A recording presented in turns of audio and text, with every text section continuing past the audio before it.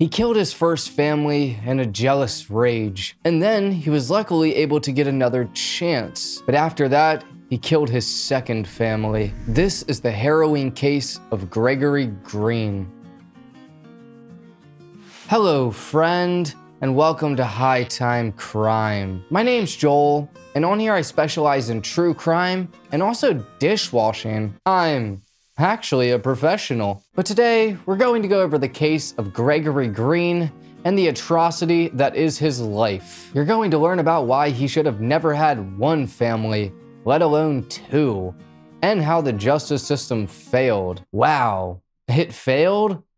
Shocker. For our story today, we're heading over to Wayne County, Michigan. With a population of around 1.8 million people, it's the most populated city in the state. It was the sixth county in the Northwest Territory, and it was formed on August 15th of 1796. If you ever find yourself here, you could visit the Henry Ford Museum and see some very interesting cars. Or you could go to the Fox Theater and see an opera that you'd probably never seen before. You could even go to one of the beautiful parks in the area and have a picnic. But a picnic is definitely not why we're in town today. Gregory, or Greg Green, was born on December 10th of 1966 to his mother Tommy Lee Green, and I'm not sure who his father was. Not much information is out there or known about him, but he does have some siblings and appeared to have a relatively good life. His family was religious, and they all went to church, and that's about all I know. I'm not sure if he had any problems growing up,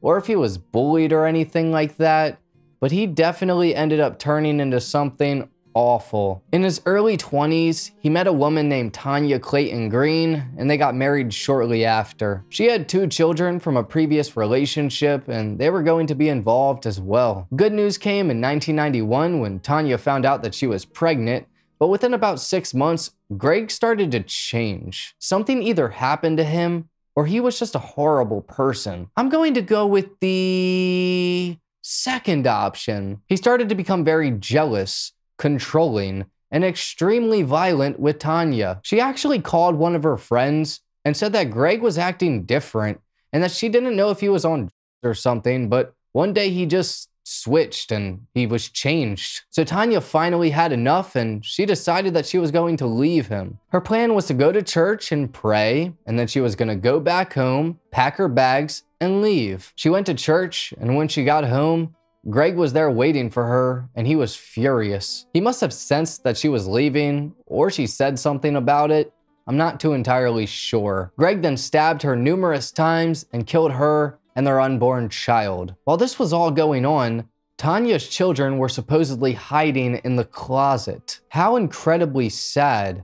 I'm glad that he didn't do anything to them, however. But after this happened, Greg called 911 to report what he just did, and eventually officers would arrive on the scene. He was immediately arrested and then pleaded no contest to second-degree murder in 1992. He tried to use the insanity defense and say that he had no control over his actions. So the state gave him a psych evaluation, and it was found that he was mentally competent. Greg was then convicted and given a 15 to 25 year sentence. A 15 to 25 year sentence.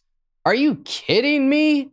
There are people in jail literally right now doing more time than that for the good green. Greg's mother wrote to the judge in 1992 and said, "I don't believe Gregory is a threat to society. I don't believe a long sentence will make him any better because he has suffered already and he will continue to suffer the rest of his life." What do you mean? Did she just forget about what he did the year prior and suffer? How is he suffering? While in prison, Greg tried to get out on parole a total of 5 times. He was denied the first 4 times, twice in 2004 and twice in 2006. In 2004, the parole board said they felt like Greg demonstrated little emotion or remorse and had a lack of empathy. Greg also started blaming Tanya for her death and said that it was all her fault. By late 2006, however, Greg started blaming his actions on immaturity from the past. That's not immature. That's heinous. He was really trying his hardest to get out. and he also had a pretty big support system backing him. His sister, Deidre Broders, wrote on November 22nd of 2006 that over the years, Greg has become closer to the Lord and reads his word daily. I believe this is what has helped Greg through this difficult and trying time. One of Greg's biggest supporters was a pastor from Detroit named Fred Harris. Fred was an old friend of Greg's and was helping him to try and get out and find the Lord. He wrote to the Michigan Parole Board on August 17th of 2005 and said, "Dear blank, this is a letter of support for Mr. Gregory Green. Gregory and I were friends before his mishap and he was incarcerated. He was a member of our church. I am offering the help of the church as well as myself in any way we can be of service to Gregory. I feel he has paid for his unfortunate lack of self-control and the damage he has caused as much as possible and is sorry. This will not restore the lives that were taken. He will carry that with him for the rest of his life. We are hoping to assist Gregory in now giving to life and helping those in need through our church work in the USA as well in other countries. Hopefully this can pay back a portion of that which was taken. If there are any questions, don't hesitate to contact me." Signed, Apostle Fred Harris. God bless. Then on November 27th of 2006, he wrote to the board again, this time saying, "Dear Parole Board, I greet you in the name of our Lord and Savior, Jesus Christ. I'm writing this letter in support of Gregory Green. I understand he is being considered for parole. Gregory was attending our church before he was sentenced to prison. He was very faithful attendance-wise, showed a great interest in the Lord, and was very helpful. Over the years, we and some of our members have communicated with Gregory, I through visits as well as letters occasionally, and others through mail. Our ministry deals with correcting behavior problems by understanding their origin, how we have been affected by them, and what we must do to change them. This procedure is called inner healing and deliverance. With this technique in mind, while interacting with Gregory, I've noticed a great deal of growth, and his understanding has matured quite a bit, as well as his processing skills. If he was to be released, he would be welcomed as part of our church community, and whatever we could do to help him adjust, we would." Signed, Apostle Fred Harris. This would be something Fred would later come to regret, and he also has a daughter that comes into play very shortly. Greg was considered a model prisoner. He kept his head down, and he followed the rules. While he was incarcerated, he only had one minor fight and didn't get involved with any violence and didn't argue with any authority. So in 2008, after serving only 16 years for murdering his pregnant wife, Gregory Green was released on parole. His parole only lasted about 2 years, and in this time period, he had to check in with an officer, and that's about it. He moved in with his mom and stayed quiet the entire time, and didn't have any hiccups. So after the 2 years passed, his parole was up and he was a free man. 18 years after committing such a horrible act, he was considered completely free. How on earth did this happen? This is so frustrating. Remember how I said that Pastor Fred has a daughter that comes into play? Well, her name was Faith Harris,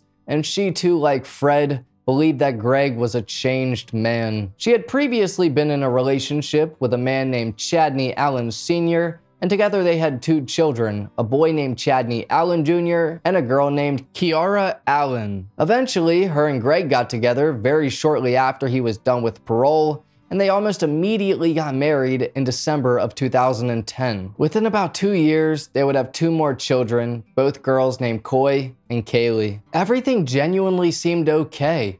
Greg's old tendencies basically vanished, but about 3 years into the marriage, in 2013, things changed. Greg started to become enraged and violent. It's like, out of the blue, he just became controlling and jealous over Faith. So she finally had enough and went and filed a restraining order against him. And in the application, she said, "We're filing for a divorce. He's being belligerent, kicking things. He kicked the couch while the baby was sleeping on it, just kicking things, threatening me and saying if I don't leave, things are going to get ugly.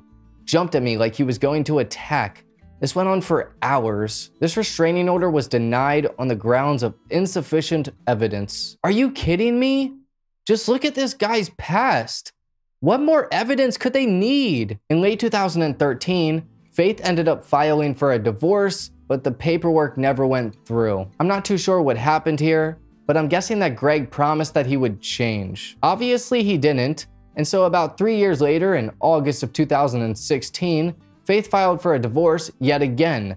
This was the third time. And then 1 month later, on September 21st, Greg would do the unthinkable. During the middle of the night, he taped a plastic tube to the exhaust of his car and poisoned his two youngest children, 5-year-old Coy and 4-year-old Kaylee. He did this by using a hose that ran from the tailpipe of his car to their bedroom. After this, he woke Faith up and bound her with duct tape and zip ties and tied her to a chair in the basement. He shot her in the foot and slashed her face with a box cutter, but she was still alive. Greg then brought Faith's children, 19-year-old Chadney and 17-year-old Kiara, into the basement. He shot them both execution style while Faith watched. Finally, around 1:15 in the morning on September 22nd, Greg called 911 and waited for them in his driveway. Basically the exact same thing as he did in his previous marriage. The first responders arrived to an incredibly gruesome scene, and they immediately arrested Greg, and they took Faith to a hospital where she would eventually recover from her injuries. So let's think about this for a second, right? Fred Harris, the pastor who was trying very hard to get Greg out,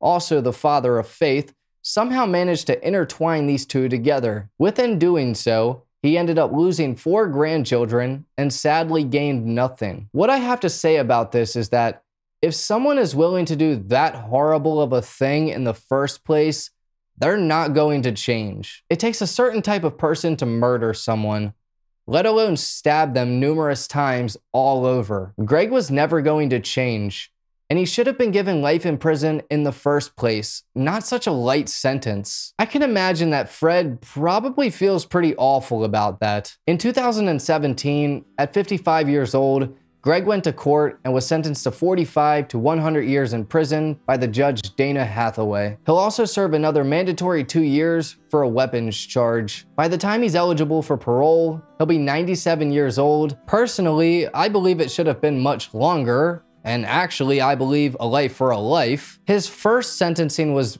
utterly ridiculous, and he should have been given life in prison, and I don't know how he wasn't. Quite frankly, I cannot begin to even understand what went wrong in 1991 for him to have been given such a light sentence. It's actually infuriating that he was able to just get out and be on parole for only 2 years and then just live his life like nothing ever happened. No.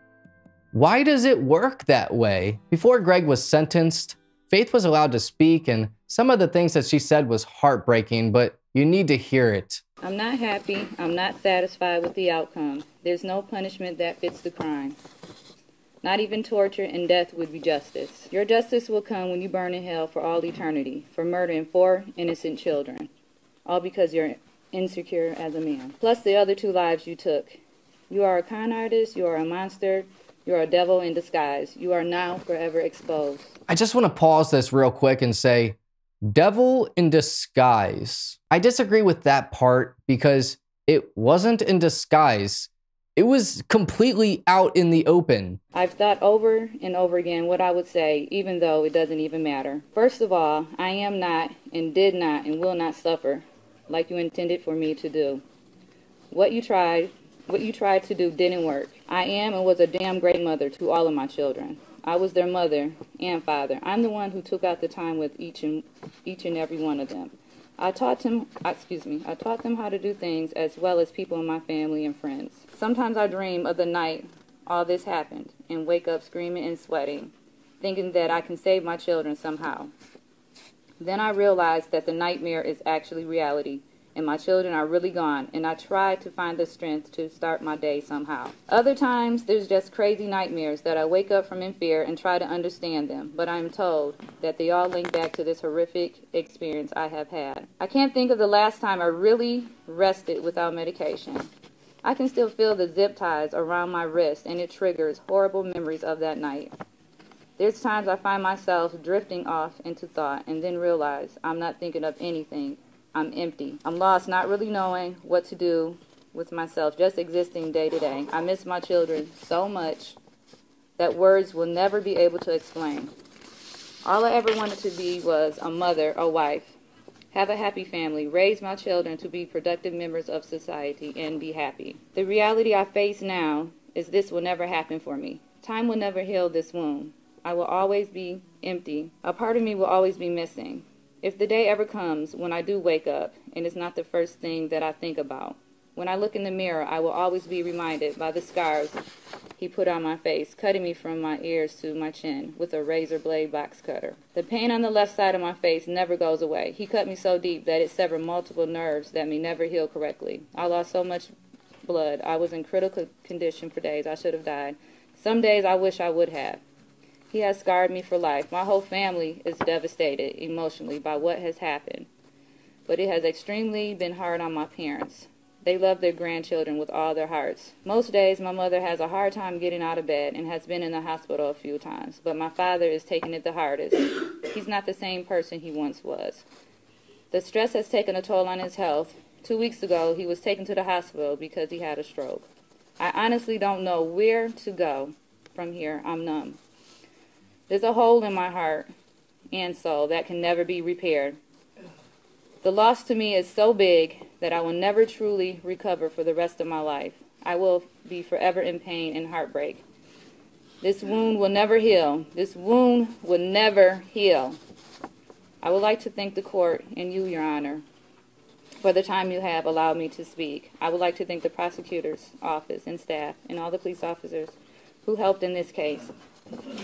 In closing, I understand the recommendation of the sentence, but I would like to recommend, as a victim myself and the mother of all 4 murdered children, life in prison without the chance of parole. Thank you. Faith Green. It's terrible to know that Faith had to go through what she had to go through. I can't imagine the pain of losing a child, let alone 4, and having to watch it happen right in front of you. I really feel a great deal of sympathy for her, and I hope that she's able to one day find some peace in this world. Chadney Allen Jr., Kiara Allen, and Coy and Kaylee were all very young and had the rest of their lives ahead of them. It's absolutely horrible to think about what they had to endure while they were trapped in that house. I hope that they're all resting peacefully and enjoying the life afterwards. As for Gregory Green, prison genuinely isn't enough of a sentence for what he's done. He got away with murder the first time and should have never been let out. It's amazing to see how the justice system failed so greatly here and the tragedy it caused. I hope that he rots in that cell and never sees the light of day. But anyways, thank you for watching this episode of High Time Crime. If true crime is your thing, then please subscribe and hit the like button because that's all we do. I also have a second account with my brother named Horrifying where we tell stories about everything paranormal. This includes true crime, mysteries, and things that are just downright spooky. I'd greatly appreciate if you subscribe to that too. I hope you have a great rest of your day. Take care, friend.